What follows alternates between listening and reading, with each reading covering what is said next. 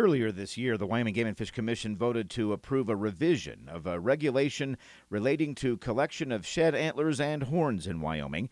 The updated regulation now allows residents beginning May 1st the opportunity to collect shed antlers in Collection Area 1 in much of western and southern Wyoming 7 days ahead of non-residents who can hunt antlers beginning May 8th.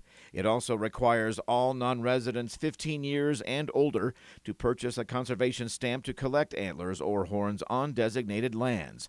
The commission-approved regulation is up for view on the Wyoming Game and Fish Department website.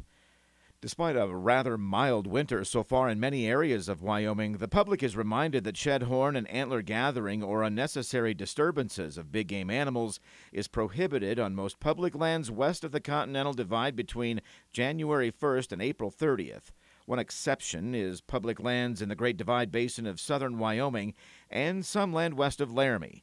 Seasonal winter closures for shed antler and horn hunting began January 1st for Wyoming Game and Fish Commission wildlife habitat management areas all through Wyoming.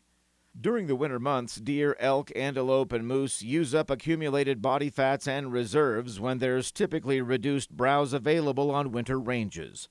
Spring weather that runs cold and wet, plus human-caused harassment and disturbance of these animals make big game expend much more energy compared to warmer months and can push these animals to less productive habitats.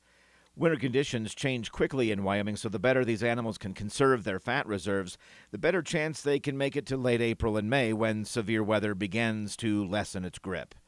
Public lands are defined as federal lands and lands owned or administered by the Wyoming Game and Fish Commission. The Game and Fish asks the public to watch for antler collectors, poachers, or suspicious activity, and to report any illegal activity immediately. Many people use the department's Stop Poaching hotline. This is Ray Hageman with the Wyoming Game and Fish Department.